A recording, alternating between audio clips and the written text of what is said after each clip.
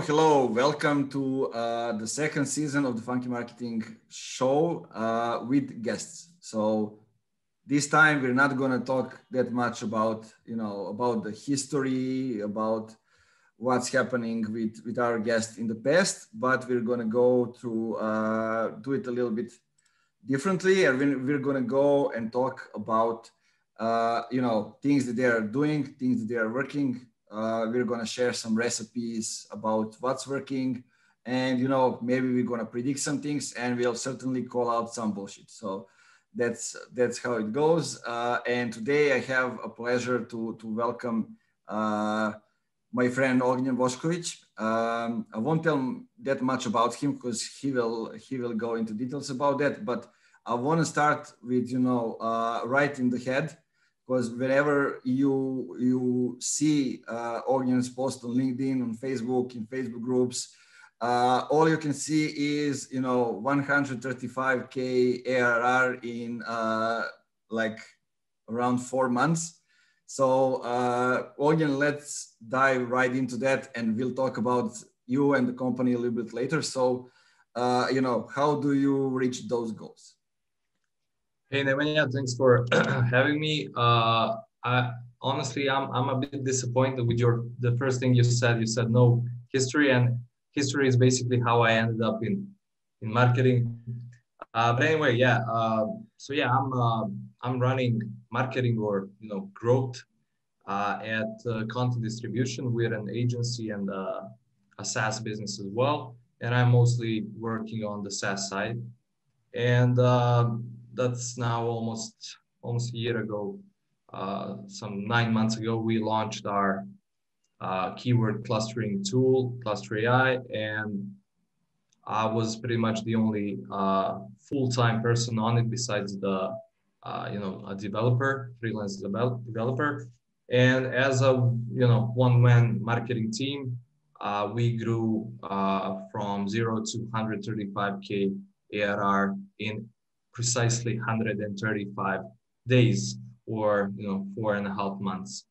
And yeah, let me touch briefly on what were the main activities or what the strategy was. So my CEO Nick Jordan, you had him on this podcast as well. And no, actually we didn't have Nick on the podcast. He didn't appear yet on the podcast, but I'm sure we'll have him in this the next season. You had some kind of article you wrote together, something like that, right? Yeah. He did an interview, and he was on the Funky Marketing Top Voices list last December. Yeah, you have so much different pillars of content, I cannot keep track of them. So that's good. Anyway. So the thing that allowed me to scale us pretty fast was the positioning and messaging was already pretty much developed. And we had case studies / content ready for further distribution. And so sorry for interrupting you. So when you came into the company, you already have messaging and the differentiation done, right, by Nick? Yeah, you can argue that it's never done, but it was pretty maturely developed. Let's call it that way. And my one of the tasks I had was to perfect it and use my copywriting skills to take it to maybe the next level. But the main foundation of it was there, which is marketer's job is way easier when the overall positioning strategy is there, and when also the messaging is quite developed. So it was way easier for me to do what I had to do with that kind of setup. And if I have to give you in one sentence the answer to how we did it, it's pretty much content distribution. The company is also named Content Distribution, so I'm not referring to the company. I'm referring to the process of distributing content wherever your audience is. And in simple terms, I had, let's say, 9 to 10 pieces of content that we wanted to distribute. 3 or 4 of those were case studies, and we had some badass case studies such as Do Not Pay's growth from 0 to 500,000 monthly organic visits in something like 16 months, and then my job was to repurpose that content, chop it up, distribute all over the place. In our case, that mostly meant LinkedIn and Facebook, and then we also had a strong pillar in email marketing, which we still use as mostly a content distribution platform rather than a sales platform. Yeah, cool. So basically what you're saying is, you got a couple of clients, you get them to results to where you want to get them. And then you put all those into case studies, and just, the point was just to show it to the people. Like, here we know what we are talking about, we know what we can do, and here are the examples, and basically make it visible for everybody to remember that you are the ones who can do it. I still remember like the screenshots that were all over the LinkedIn from you and the rest of the team. So basically, from G Analytics and other tools, like just showing the Fed graphs, how everything goes, and then explaining the way you got there.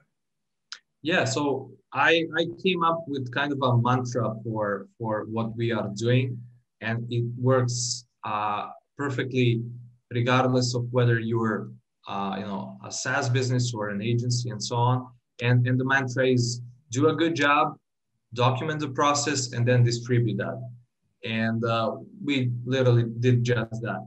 And a few people asked me because most agencies, yours is, for example, an exception, but most agencies keep their processes, especially those that yield best results, but they keep those processes and strategies to themselves and never share them.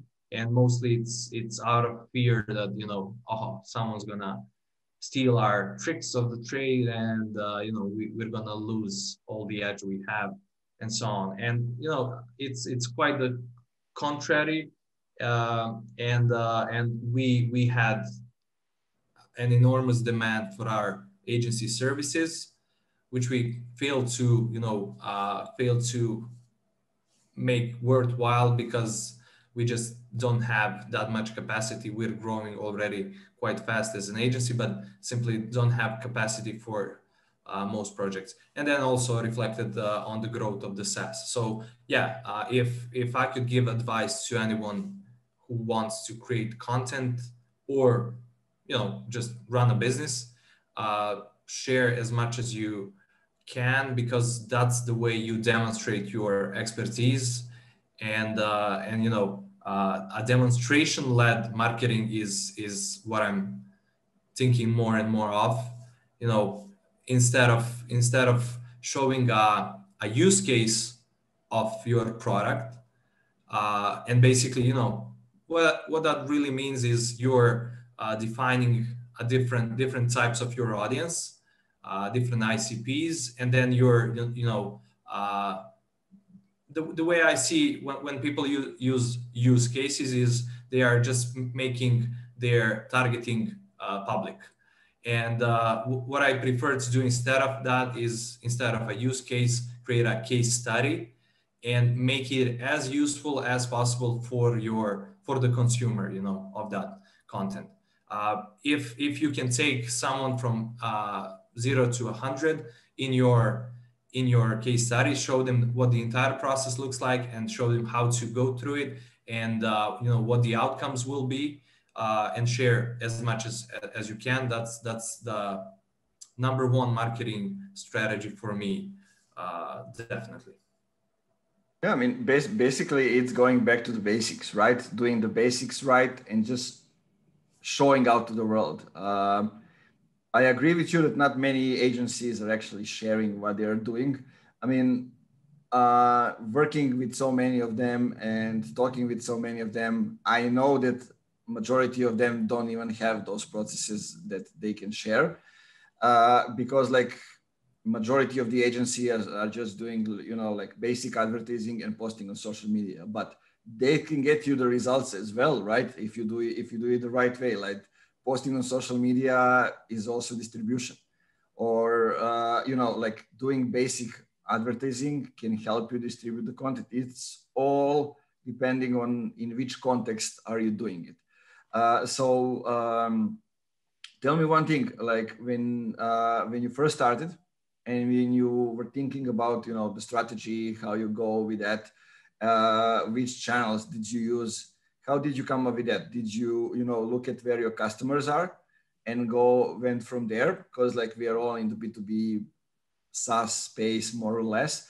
Or did you think, you know, like what are some channels when you have maybe the strongest presence? Did you have to make that choice, or it was the same place? So yeah, we were kind of active on Facebook already. I mean, mostly CEO was, and we had 300 member community, something like that, inside the Facebook group. So we were kind of already on Facebook, but you know, not much traction, not much activity, and so on. And then I, you know, pushed LinkedIn, and we got on LinkedIn. The way I think about it, you know, people always say, you know, do it where your audience is. Obviously, that's you know, way too obvious to even offer as an advice. But you know, people tend to think, okay, so I'm working with you know, founders. I want to work with founders and you know, marketers, and they are not on Facebook. They are on LinkedIn. Like everyone is everywhere. That founder is also on Instagram. A bunch of people on Reddit too. A bit creepy people often on Reddit, but let's stick with LinkedIn and Facebook for now. So yeah, if I could have enough time and you know, capacity, I would try to distribute content everywhere, as long as it's, you know, not taking too much effort. And the number one thing I think is important is to pick one or two platforms. It doesn't have to be, you know, one probably has to be social media. For me, that's LinkedIn, because LinkedIn has that compounding effect and definitely has way better reach when done properly than most other. But you could probably, you know, I would argue that you can probably achieve similar good growth on Facebook if you just follow the similar playbook, which is, you know, actually provide good content and engage with people, which, you know, most of that stuff just sums up to those two things. And yeah, definitely LinkedIn, because it, you know, has biggest returns, I'd say. And then I try to distribute content beyond that, which means Facebook and Reddit occasionally. And I think you need to have some kind of a owned platform alongside the one main social media platform that's not owned by you. For me, that's email. I run a newsletter. For you, it's, you know, a podcast as the main one. You know, Chris Walker has also the podcast. So I think a combination of one public channel where you can kind of exponentially grow. You have that potential at least, and an owned platform that you know, you will have it whatever happens, and you have that one-on-one communication with the rest of the world. Yeah. So let's now talk a little bit about the background, because I guess this is the reason why you have chosen the newsletter, right? Because of your copywriting skills and because of your background. How did you get actually to this position? You know, like how did you start actually? Yeah. So yeah, you and I used to argue about, you know, written or video content, and you know, I think it's an interesting debate to be had. but it's also, you know, an endless debate because at the end of the day, I'll pick what suits my skills. You'll pick what suits yours. That's kind of, I feel that's the number one reason why someone picks anything. And yeah, writing is how I started with marketing. Obviously, it used to be content writing and that kind of stuff. I got bored with that, so I discovered copywriting, and that was you know. Yeah, you got hooked by by the results, right? Yeah, What's yeah, giving yeah, answer, because in content writing it can be different kind of things as a result. It's not always a sale or the final sale, the big ask. It can be the branding, it can be PR, it can be all kind of different things. yeah. The reason I moved from content writing to copywriting, and then also from copy to marketing, and marketing to, let's say, growth, is the same. And that's, you know, to my number one goal as a marketer is to uh, own the process so I can own the outcome. You know, you are expected to create outcomes. I mean, it's good if you are expected. It's not good if you know, your execs are not expecting results, or they are just expecting, you know, impressions and whatnot. So yeah, I actually come from direct response marketing and copywriting, in, you know, mostly in B2C, also a bit in B2B, now fully in B2B. And yeah, it's all numbers to me. But I think the thing where a lot of marketing struggles with today is how to connect the outcome with the activity. And it's, you know, performance marketing or direct response marketing makes most sense because you can track everything. But it's you can still get big outcomes by not doing, you know, things that are attributable or that are performance based. So yeah, a combination of direct response tactics and good copywriting with stuff I used to hate, like branding and you know, that kind of stuff. It is now my biggest, you know, thing. Yeah, I think like people, when they do performance marketing, they basically just do things that they can measure, and that uh, limits them, and they are stuck in a bubble kind of. And if they allow themselves to do also the things that can scale, that they cannot measure, like creating relationships with people, uh, then they can go wider. Okay, they will always have performance marketing, and they will always measure some of the things, but in a different way. Like, you need to feel the emotion, you need to feel the energy, and you can actually feel what's going to happen in the measurements if you can look outside of that bubble of just going after the things and actually doing only the things that you can measure, right? I think you are also doing that as well by doing the distribution, by getting into meaningful conversations, and also provoking people with some of the things that you are doing in a different way than the others are doing in the old-fashioned way, right? And you are still getting the results. Yeah, I tend to provoke a bit. But yeah, so going back to the fundamentals, uh, I started, like I said, I actually used to be pretty much a sales guy, and that actually went well, even though I thought I wouldn't like it. And then I was in direct response marketing, which is basically sales. And you know, we forget that what's marketing, and we forget what's sales. Uh, for me, it's kind of the, you know, two sides of the same coin.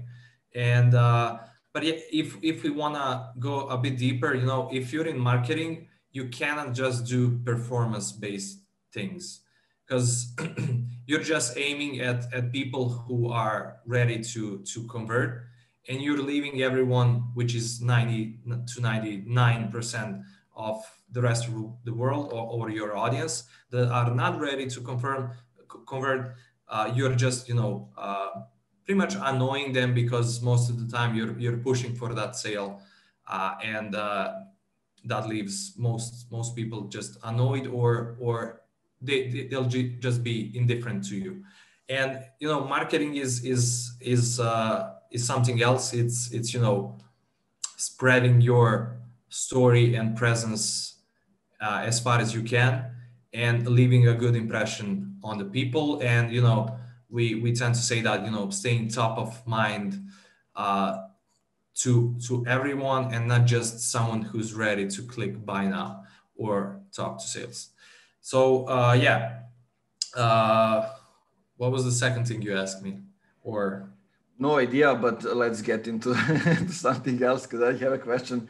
yeah. Like, okay, listening to you and all the other things, I remember that that when you started with content distribution, you guys were saying that you are like basically an SEO agency that's doing things differently, now developing a product as well. But what are those things that you have done differently? I know you're creating a lot of content, so maybe we can dive into that and digest a little bit. Yeah, so I feel like there's two dimensions of that positioning, and one is what really is different about you. There's no real positioning if your product or service is really the same as everyone out there, and then all you're left is the other dimension of positioning, is how you package it. And you can have a lot of impact and a lot of perceived different positioning if you do the packaging right. But I always tend to push really hard at really having that real positioning to exist. And in our agency we do have that, and it's basically pretty much going against the grain in the entire SEO community, and we got a lot of hate for that. And but then we got a lot of praise for that as well, and we got a lot of demand and success. So basically what we do as an agency, SEO/content agency, is we produce a lot of content, high quality content, and then we aim to publish as much of it as possible in the short period of time, which is what we call publishing velocity. And we do no link building. We do little to no technical SEO, and it's just content. And when I was making a decision whether I should join the company, I probably wouldn't join the company if we were a link building agency or PR slash $5,000 Forbes features and stuff like that, because that's absolutely not exciting to me, and often is pretty scammy. And most agencies offer a deliverable. Here's an article, here's a link, here's a post, here's a funnel, and I think to really learn the drill and really become the expert, you need to have that skin in the game and offer outcomes as your service. I really love, for example, a great example of that is Jeremy Ellens from Lead Quizzes. He grew his agency to 700K a year by offering just one thing to his clients, and that was, in 1 year we will build your email list to 100,000 subscribers. And that kind of positioning and that kind of offer is something I'm way more excited about. And, you know, if I start an agency at some point, it's going to be something like that. So yeah, that's one kind of positioning, you know, the real thing, what you really do and how it really is different than most people are out there. And then the other thing is obviously how you position it. We uh, generally aim to brand ourselves as the fat graph folks, and fat graphs meaning we take clients from, you know, little to no organic traffic, and then we scale that curve to hundreds of thousands and even millions organic visits a month. So yeah, those are kind of the two things, and I think you basically ideally should be working on both the real thing and the packaging then. Yeah, I agree. That's a good way of think, and I like the example. You know, no matter how small or big it is, it's important that it's specific, and that you are responsible for that. Like just yesterday, I was talking with a huge potential client, and they were like, uh, can we make a pricing based on the results? And it's because they worked with somebody before, and they have like 30 to 50 um, k dollars as a monthly advertising budget, and that's not a small amount to start with. And that's why they want to make sure that things are being done differently. And I mean, I'm still wondering how some people are actually doing those things without actually optimizing first and then investing that amount of budget inside it. But all depends. We are all doing things differently, so who knows? But it's one thing that causes insecurities in the clients, because we are doing things, all of us things differently, and we are not securing them that we won't spend you more than, I don't know, 1 or 2 thousand before we optimize everything and we have the first results coming through the doors. So yeah, a little bit different, and I think we need to change the game so we can focus on those kind of stuff. So like the trust between the companies and the vendors should be back there, because we do what are we hired for, right?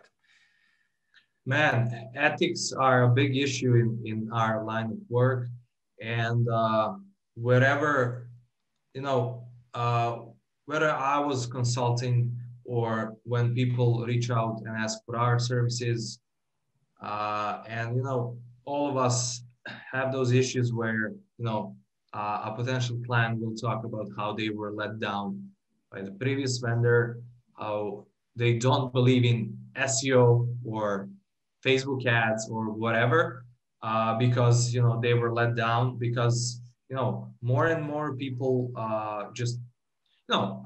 I think there's a few issues with it. If I try to dissect it, it's offering a deliverable and not the outcome, uh, because a client will come for SEO, for example, and the agency or consultant will offer them, okay, I'll get you 10 articles and I will get you 50 backlinks or whatever. And it's easy to charge those services. It's easy to price those, and you're winning in that game as a consultant or an agency.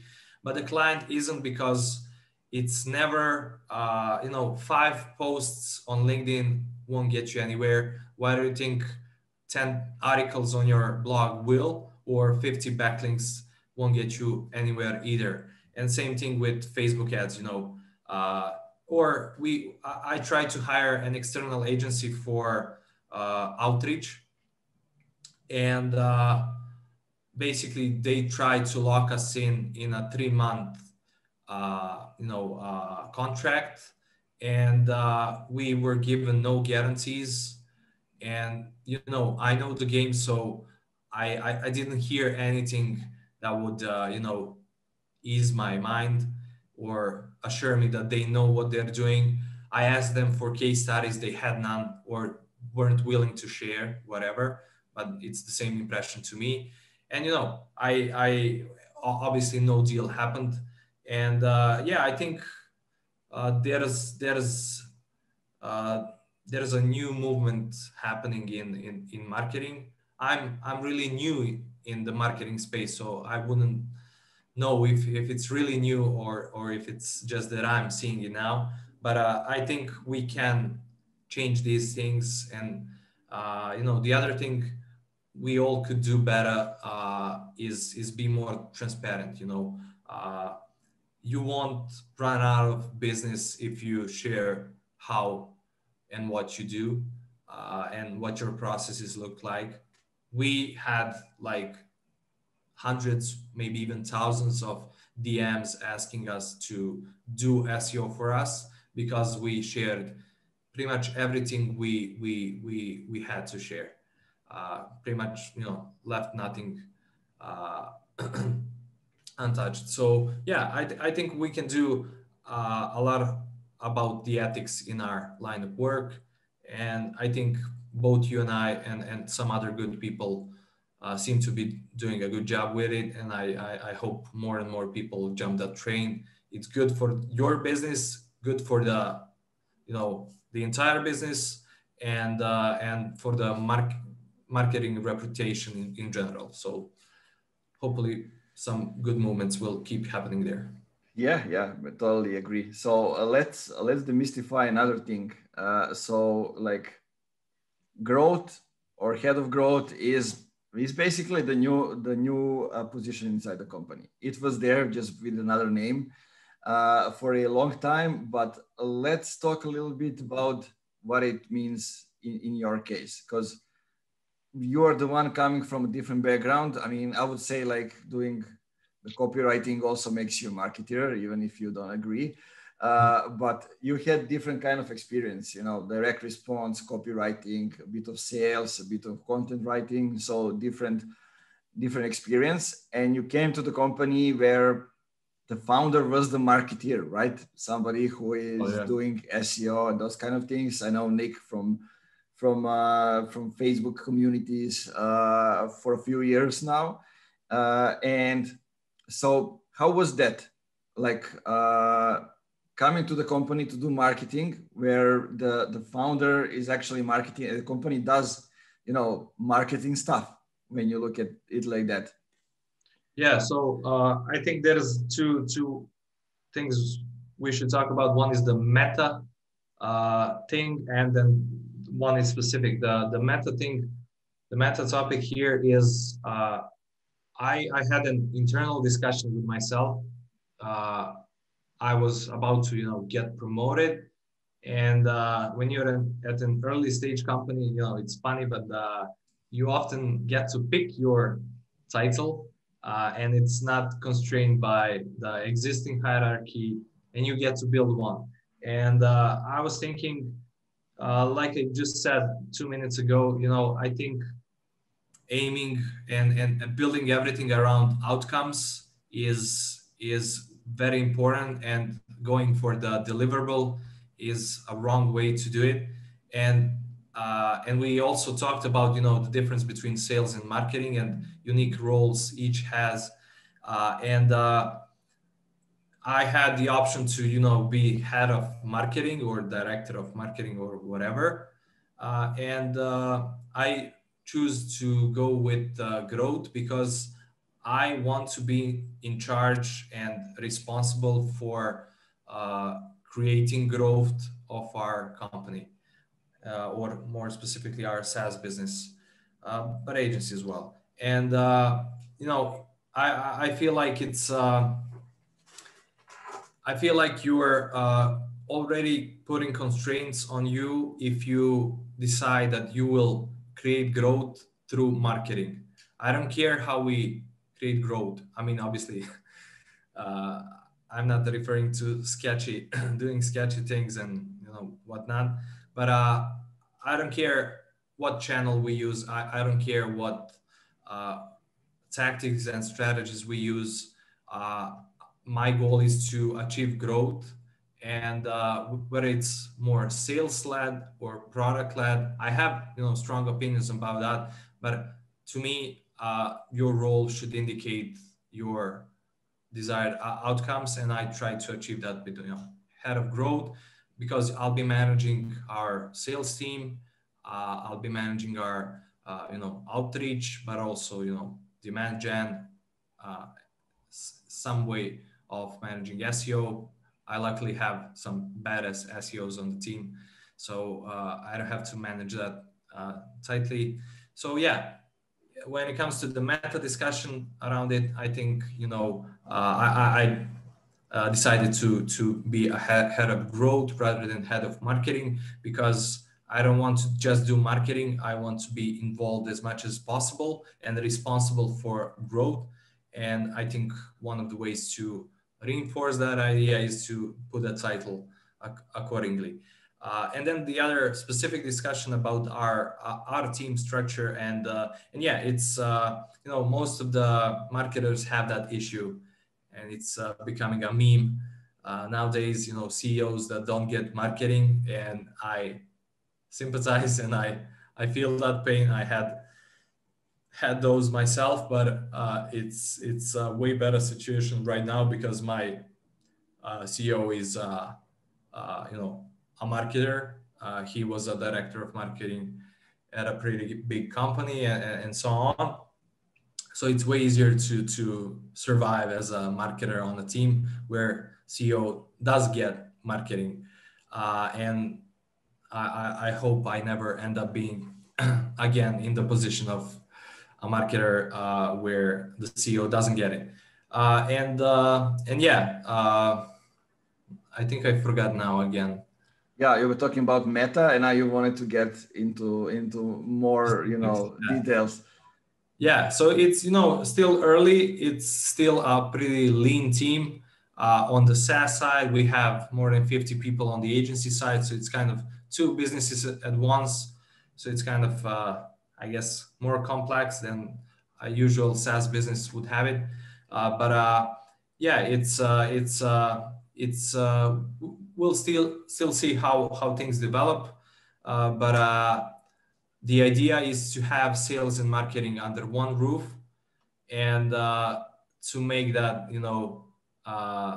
that tough relationship that is generally present in our business, to make it as smooth as possible. And one of the things we aim to do to make that happen is, when you hire your first salesperson, there's always a talk about the commission and quotas.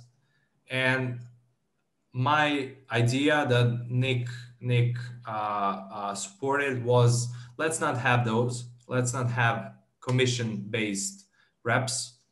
Let's have team goals. So the entire team that includes both sales and marketing has the same quarterly or yearly goal, and we get some royalty or percentage of new revenue generated as a bonus. And then we are all incentivized to work together and towards the outcome, and not measure us individually.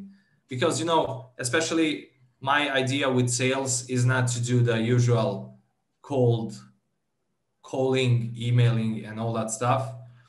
My idea is to similar to what Chris Walker preaches, have SDRs also create content and demand on their own.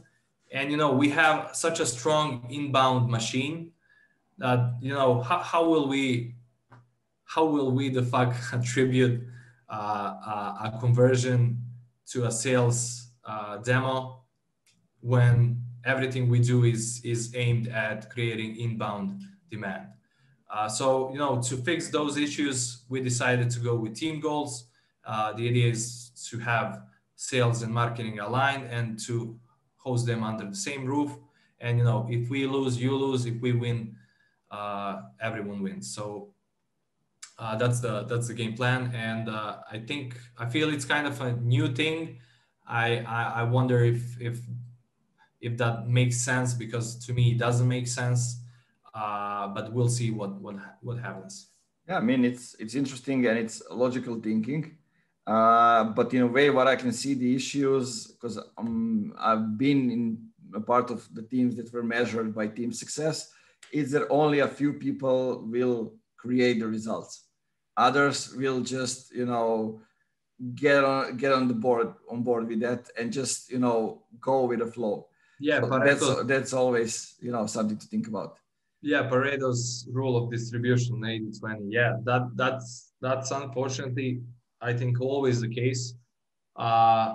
My goal is to build a lean team, a small team, and if I was the one making this a decision, I would never scale beyond a certain number of people in the team, revenue goals and stuff like that, because I've worked in corporate environments and in enterprise businesses, and I personally don't like that. And every corporation has a lifespan, and it's usually 20 to 30 years. That's just scientific fact or a stat.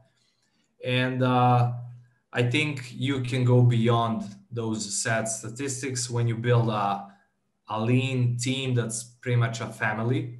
And same as you would go into the wilderness and create a self-sustainable community. I think you can do the same with business, and have your solar panels and create your own food as a small company, specifically SaaS. Yeah, I love the comparison. I'm even doing a tattoo on like the forest, the river, some animals and everything else like related to that. Yeah, so tell me one thing. I love what you shared, and thanks for doing that. Have a question. So you are creating a lot of content, and from looking at your website, I know that you have articles that are free to read, some case studies, but you also have the options, for people reading it to download the files. So tell me a little bit about that. Why did you decide to go with that model? Because we are all the time talking about gating or ungating. I'm a fan of what you are doing, and trying to implement that as we are creating the new website for us as well. Because people can read, but a lot of them wants to take their time and have that file available somewhere when they can read it, even if they are offline, or they're like on their phone somewhere else, or they're within their desktop in the quietness of their office, and no distractions around it. Yeah, the infamous to gate or not to gate discussion. So yeah, I think common sense will help you with whatever you do. And for me, common sense is don't gate content, gate resources. And an example is I'm reading a post about how to write a landing page, let's say, and content is good. That's a first requirement you need to have. Content is good, and I'm enjoying the article, and then somewhere halfway through it I get an inline opt-in or a slide-in or even a pop-up, doesn't matter really, and I'm being asked, okay, so you seem to be enjoying this article. Do you want 9 or a single best performing, best converting landing page template? And then, I'm reading about writing a landing page. I could definitely use a template that's, the highest converting template these guys have. So when it's for example, Chris Von Wilpert calls it a content upgrade. I call it gated resources. Doesn't matter what you call it, but basically it's something on top of the content, not something that's that will kill the vibe of your content consumption. Like like a lot of media outlets now do. You get to their website and then you can read first two paragraphs and then bam, you gotta subscribe to read the rest of it. That's a horrible experience, and that's like you won't see that person visit your stuff again. So yeah, I think you shouldn't gate content, and you should only gate resources that are like an upgrade after reading, consuming the content. And for us, it's working really well. I think we are converting around 28% of all the website visitors into email subscribers or free trials or some sort of MQL. Let's call it that way. But then also, I think it's important. You need to figure out those resources very well, because that's what's gonna tell you the intent of that person. If you give them something random, like even if you ask them, subscribe to my newsletter, that's not telling you anything. If someone downloads an SEO ROI calculator, that means that they are working with clients, or they are thinking of working with clients, thinking of working with vendors. So they are actively doing what SEO, and then that's a whole different conversation. And then what kind of content they will further want to get if you use email marketing as a content distribution channel like we do. But then also, if you want to treat them like a lead and send, nurture them, which I don't like. But if you do that, it's still a way better option, because those leads are going to be way more qualified. So yeah, to wrap it up, don't gate content, gate resources.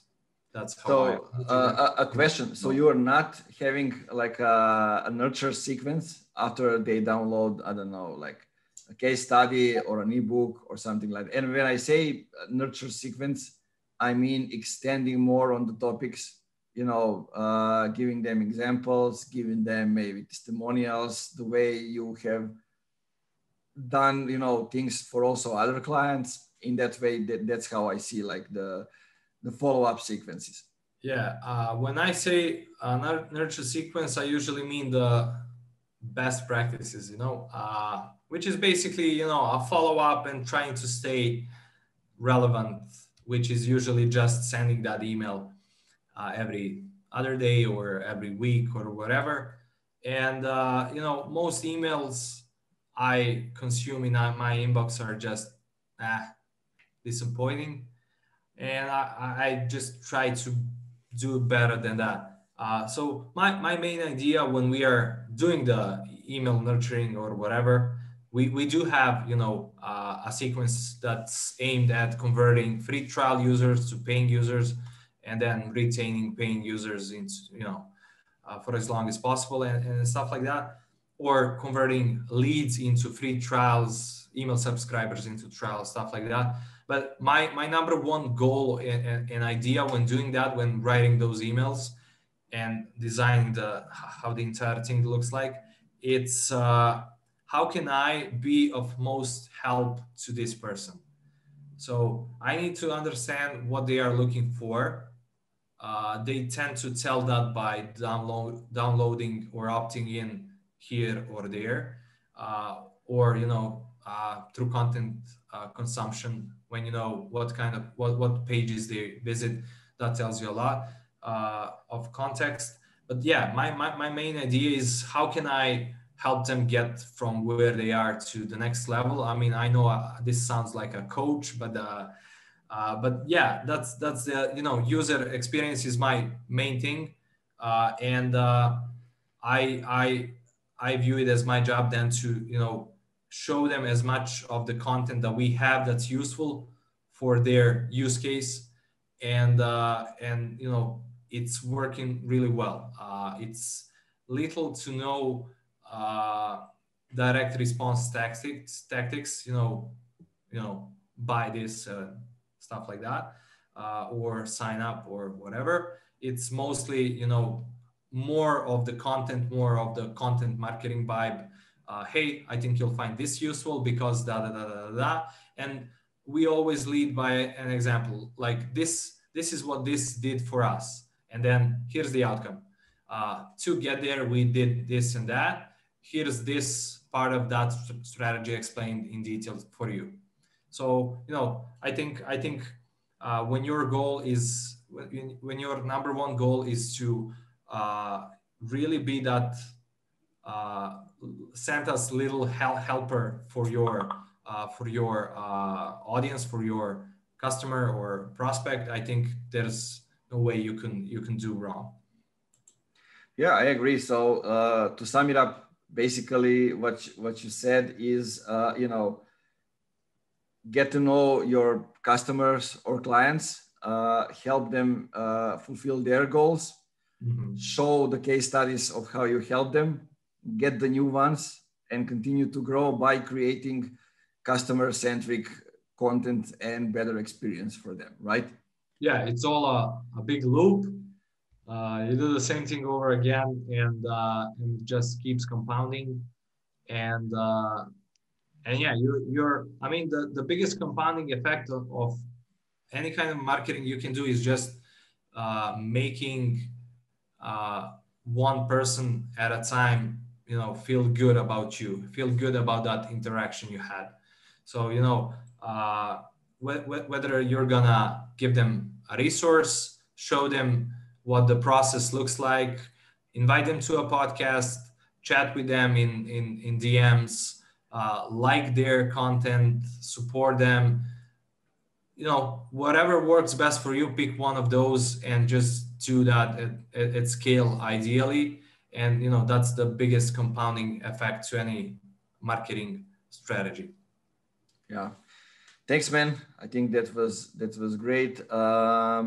Anything that we missed that you want to say for the end? I think that's all. We can talk about this forever, and we will do next time we see each other outside Zoom and on Zoom as well. But yeah, keep doing the good work.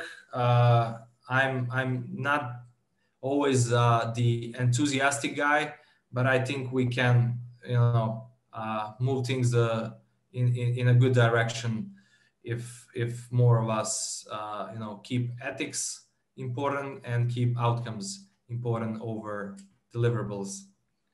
Sounds good. So many gems inside the conversation, guys. I think this will be the episode where we will go back and focus on specific parts of the conversations. Ognjen, tell the people where they can find you. I'm on LinkedIn. Nemanja, you'll have to link to my profile because no one is gonna get the spelling of my name right. But you can also check out strongerteams.com/marketing. That's where my newsletter hangs out, and you'll get some good content there. It's all in the spirit of what I talked about today, so it should be a good delivery. Yeah, thanks, guys. Trust Ognjen. It's a good content. I'm already starting to see people talking about it on LinkedIn, sharing some conclusions, and he's definitely starting some topics from that newsletter. So I advise you to be on it. He's always referring to Dave Gerhardt as one of the guys who is subscribed to the newsletter. So if Ognjen or me are not enough, DG is here as well. Yeah, thanks for being here. Thanks for being on the show, and follow Ognjen, follow Content Distribution, subscribe to his newsletter, and make sure you say hi, say that you have listened to the Funky Marketing Show. That's how you get to know him, and start the relationship. That's the end goal of everything. And helps with the attribution. Definitely. Bye, guys. Thanks for having me. See you guys.